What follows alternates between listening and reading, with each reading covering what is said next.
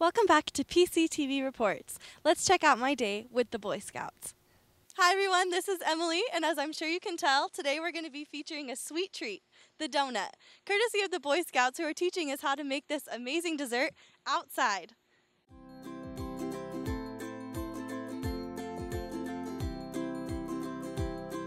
Today we're hanging out with some Boy Scouts and some Cub Scouts, and we're making some donuts in a Dutch oven.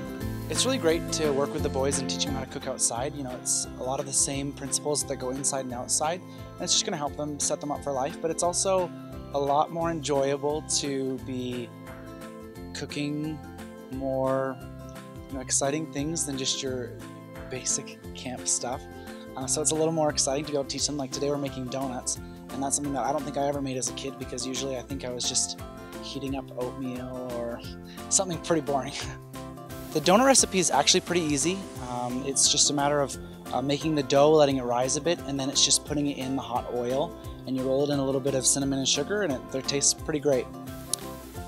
So to make this, like just your mixing bowls, your basic measuring cups, and then we are cooking the donuts today in a big Dutch oven, and cooking it using the fire. You could also do it on coal. And we're using some products from a local company called Bare Bones Living, and they've been really good to the Scouts and helping sponsor a lot of activities, so we've been able to use their products, which have been really great. But you can use any Dutch oven, or you could even just use a big old cast iron pot would be okay too. I can remember, like as a young boy, we would cook typically in tin foil, and 9 times out of 10 it would probably be burnt. But as a kid, even if it's burnt to a crisp, that's like, it's something that you made on your own without any help or without your mom, and it's like the greatest feeling ever. And so, it's fun being able to be with these boys and being able to cook all these fun things. And sometimes it doesn't always turn out. We made a pizza and it pretty much was blackened by the end, but that's the fun of cooking. So we've been making a whole bunch of different cooking how-to videos, and it's been really great to be able to do this, to be able to work with some of the boys. But also just to have a lot of fun making these little videos so that we can share it with others throughout the world. The recipe itself is really easy, and we just made a quick video to show you how to do it yourself.